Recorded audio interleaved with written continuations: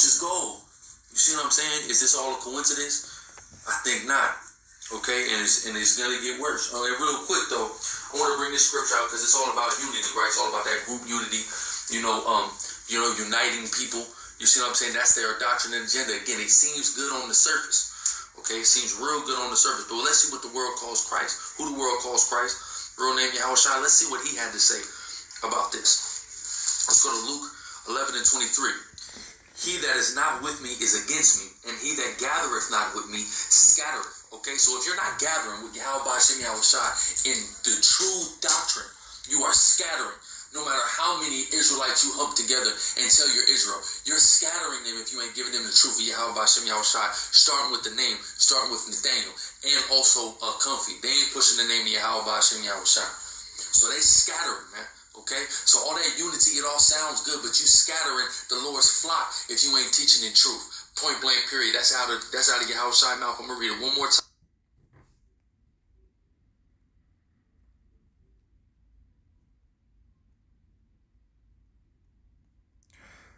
Shalom, shalom. All praise, glory, and honor be unto Yahweh, Bahashem, Yahushai, Bahashem Rachakwadash. Peace and double honor to the apostles and elders of Great Millstone. Shalom to the elect. All right, I want to go into this lesson now about the head of the Sakari camp, Israelite camp, Ahlazar. And I'm going to go into this. That was an old video from 10 years ago. And it's funny how the thing that he says is exactly what he's doing as in these last few years. And you could go back quite some time. He's been doing this in terms of unity camps and things of that nature. And the reason that even sparked this lesson to be made was because I see that he's been going off again saying that Paul's letters are not authoritative. And now who the fuck made you authoritative? Over Paul, a man that the Lord ordained. You see, and the head of the church, Peter himself, acknowledged Paul. All right. Peter didn't acknowledge you, but he definitely acknowledged Paul. All right. And, it's sad to see because you watch this video, you would think, yeah, he was in the right spirit. Everything he's saying, for the most part, from what I've seen, was on point. But look at how he contradicts himself now. He said, yeah, all that unity shit. But here you are doing unity camps. All right. These two other camps don't even believe in the same doctrine. And you just said that it's all about the doctrine, right? See how easy it was? All I had to do was research Sakari Unity Camp. Here you are with these two other groups. You're scattering. Your own mouth condemns you. Because you just said that if you ain't teaching the right doctrine, if you ain't in the right spirit, then, hey, man, this is the scary thing about the Lord, man. This is the scary thing about the Lord. He can have you saying these things and then it falls upon your head. That's why we always got to remain humble, man. All right. But the pride got the best of this guy. So I want to read this real quick. First of all, we'll get back to 2 Peter. But I want to read, this is the book of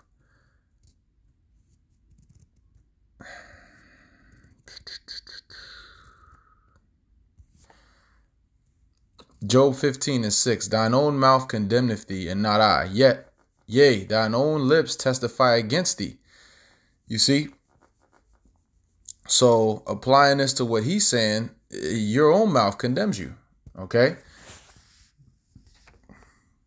Because you said that, well, the doctrine is so important, but here it is. You teach with men that don't even teach the same doctrine. So how can we ever take you serious? That's why when you say, well, Paul's letters ain't authoritative, you ain't in the position to speak on that because you already compromised, my man. All right, 2 Peter 3:15. Let's see. You know what? Let's read 14. Wherefore, beloved, seeing that ye look for such things, be diligent that ye may be found of him in peace, without spot and blameless. You see? So being diligent is not only about doing something continuously. It's about carefully doing it in the right way. You could be a diligent fool. All right. You could be diligent at being a nigga. You could be diligent at being a false prophet. Okay. So when you're doing something, it's about the way that you do it and the consistency of you doing it. That's what it is to be diligent. So when it comes to diligence in this truth, we have to have the doctrine on point. So yeah, you go out, yeah, you teach, but you're scattering the Lord's flock because you're not teaching them the right way, and you're lining up with men that don't teach the right way. So what does that do? Sow confusion. The Lord's people, the Israelites, the so-called blacks, Latinos, Native Americans, are like lost sheep, and they're very easily misled. So the Lord is not dealing with wishy-washy. It could be this way, it could be that way. The doctrine could switch up, and we're gonna teach a unity camp. You just said that it was off, man. So just exposing out there for you, sincere brothers and sisters out there, so you can see that this guy is full of shit, man. All right, he's been full of shit. All right, and I believe at that point there was maybe a time where he was sincere, but hey, man, over the years, what happened? He became corrupted. Okay. In another lesson that he was doing around that same time, there's a video of him at the Rosicrucian headquarters teaching, which, take that as you may. All right. I don't see why any brother would be at the Rosicrucian headquarters teaching. All right. It's very strange, to say the least. But let's read on. 2 Peter 3:15. And account that the long suffering of our Lord is salvation, even as our beloved brother Paul also according to the wisdom given unto him hath written unto you. Who gave Paul the wisdom? Who opened his eyes? Who's the one that dealt with Paul? Yahushua himself. So you're still rebelling against the Lord, man, which that's perfectly fulfilling your lot of being a Sakari, because that's what they did. They weren't with Yahushua, man, back then. They want to do their own thing. Okay? And that's why they had that miserable end that they had. Okay, and y'all keep it up, you're going to have the same miserable end. Okay? You've been warned many times, man, and things are about to really heat up, and I see what the Lord is doing. He's about to call out, through his mouthpiece, from the apostles of Great Millstone on down, to the bishops, the brothers, the elders, the brothers, the babes in Yahushua like myself, that you all are going to get called out before this great and dreadful day comes. All right? And you won't have no excuse to say, well, I wasn't told. No, you were told. You were warned many times, and you just did not want to listen. You were hard-headed, stiff-necked. All right? But Peter himself acknowledged Paul, but Paul is not authoritative. All right? As also in all his epistles, speaking in them of these things. See? In which are some things hard to be understood, which they that are unlearned and unstable rest. So you got a lot of information up there, but you don't have the 100% truth. That's the problem. Okay? So you're unstable, and what do? You rest. Let's get the word rest real quick.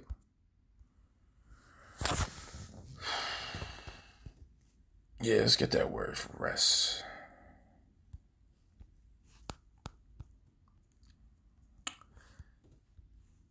Yeah, okay. Right here. It says rest. Stribloo. All right. To twist, turn awry, to torture, put to the rack, to pervert, of one who rests or tortures language in a false sense. See, Paul's letters are not authoritative. And what is your reasoning? What's your scripture to prove it? Because you feel like it? You can't take these guys seriously, man. All right. One day he woke up and said, Paul's not authoritative, so everybody got to drop what they're doing and follow you. Get the fuck out of here, man. All right. Let's read it in the NLT. It says, speaking of these things in all of his letters. But Paul's letters are not authoritative. But Peter mentioned them. And the Lord put this scripture specifically because of wicked niggas like you. All right. That's going to seek to pervert it. You're perverting things, man. That's why you're getting called out and exposed, man, constantly. Some of his comments are hard to understand, and those who are ignorant and unstable have twisted his letters to mean something quite different, just as they do with the other parts of Scripture. So if that means that what? That Apostle Paul's letters are a part of the Scriptures. His writings are a part of the Scriptures. And this will result in what? In their destruction. Okay? So you're being wicked, man. All right? You're going off. It's graphe. Okay, graphe. It says a writing, thing written, the scripture used to denote either the book itself or its contents, a certain portion or section of the Holy Scripture. Okay, a certain portion or section of the Holy Scripture. So there it is, man. So Apostle Paul's letters, according to the head apostle Peter. So I would love to ask, is Peter authoritative? Because according to you, he wouldn't be. Based off these two verses, he wouldn't be authoritative because he said Paul is good. Paul is a part of the scriptures. So he's not authoritative now. See, you can't follow these type of men. And this is why we have to warn the flock. Yeah, it's exhausting at times. You just get fed up and frustrated with, these individuals, man. All right. These wicked, false, perverse individuals, man. But at the end of the day, we got to speak on it. 1 Corinthians 1:10. Now I beseech you, brethren, by the name of our Lord Yahushua HaMashiach, that ye all speak the same thing, and that there be no divisions among you, but that ye be perfectly joined together in the same mind and in the same judgment.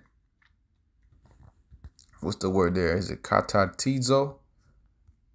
Let's see. Perfectly. Yeah, katatizo, right? Let's see. Strong's G 2675. Katartizo. Okay. Yep. Katartizo, which is from the Greek, which means to render, fit, sound, complete, to mend what has been broken or rent, to repair, to complete. See, you're not complete. You don't have the whole doctrine. To fit out, equip, put in order. You're out of order. Arrange, adjust, to fit or frame for oneself. Prepare ethically, to strengthen, perfect, perfect, complete, make one what he ought to be. And that's what this true doctrine is supposed to be. You're supposed to be fit together perfectly. All of us are supposed to be teaching the same thing. And you yourself acknowledge that. And then you flipped on it. So how can we ever take you serious, man? They got that saying from I think it was from Scarface, all I got in this world is my word and my balls and my word. All right. Matter of fact, hold on. Yeah, so this is it. I'm not going to click it because they might try to clip me because I know this is one of the movies. I don't want the lesson to get taken down. But yeah, Scarface said that all I have in this world are my balls and my word. All right. And you lost out. OK, you lost out. In another part of the lesson, he mentioned that, it is these Israelite camps to get in their skirt lifted. You're getting your skirt lifted now. And remember, this is the fearful part. And let's go to and what we just read was from Paul's letters, right? So, of course, and where see, the thing about it is he just said that, forgive me, I'm getting a little ahead of myself. I'm very excited because, we passionate about this truth. But he mentioned that it's all about the doctrine. And we just read Apostle Paul mentioning that it's all about the doctrine. So how is Paul's letters not authoritative? According to what you used to teach, when did you pick that up? When did you start believing that? See, it doesn't make any sense. But, according to the Holy Scriptures, when you were in your right mind, you were in agreement with Paul. But now look what happened. See how the Lord took it from him, but he left him with certain parts. That's the scary part about Yahweh Hashem Yahushai, man. All right. There's a lot of false prophets, man. All right, let's read this. Philippians 3:16. Nevertheless, whereto we have already attained, let us walk by the same rule. Let us mind the same thing. So we're in the same mindset. Walk by the same rule, mind the same thing. You seem to understand that 10 years ago. What happened? We'll tell you what happened. The Lord took it from you. Okay, but the scary part is he left you with certain things. So he's still using you, but I mean, if you don't repent, you're going to be what? Destroyed, because you ain't teaching the right thing. All right? You're teaching rebellion against Yahweh Hashem Yahushai at the end of the day, because you're speaking against his men. And Apostle Paul is a very heavy man in the spirit. Okay? Brethren, be followers together of me, and mark them which walk so as ye have us for an example, right? And it makes sense because he's rebelling against the leadership of the ancient times, and he's rebelling against the leadership of now. Okay? So he's just fulfilling his lot to the T, man. All right, but that's pretty much it. Points been made. No need to beat a dead horse. Points been made. Oh, you know what? I did want to get Hebrews. Real quick. What is that? Hebrews 10 and 31. All right, just summing it up. All right. It is a fearful thing to fall into the hands of the living God. You see? But hey, check this out. Look at how the Spirit works. But call to remembrance the former days in which after ye were illuminated, right? Which means what? Receive this truth, receive this light, ye endured a great fight of afflictions. You see? So remember those former days where you were actually in the Spirit. All right. And maybe the Lord will have mercy on you. All right. Well, we all need mercy. But I know for one, teaching the right doctrine is going to get you in the good graces of the Lord. All right. And if you're teaching the wrong thing, that's going to piss the Lord off. OK. And you have disrespected the Lord Yahweh Shai. You've done so many things, man. Let's not forget they had a Passover in a club. All right. It wasn't a strip club, but it just had a bunch of naked bitches in it. Right. You see how these guys, what do? We just read it. They twist language. They pervert language to try to, justify themselves and the wickedness they do. All right. But this is that was the lesson. It's a fearful thing to fall into the hands of the living God. And may Yahweh B'Hashem Yahweh Shai B'Hashem Rachak Wadash continue to bless and increase his elect out there that they can receive this lesson. Lord's will was edifying. And also, don't follow false prophets like this guy, man. All right, because the end of them is going to be destruction. Call Halal Yamla Yahweh B'Hashem Yahweh Shai B'Hashem Rachak Wadash. Shalom to the next one.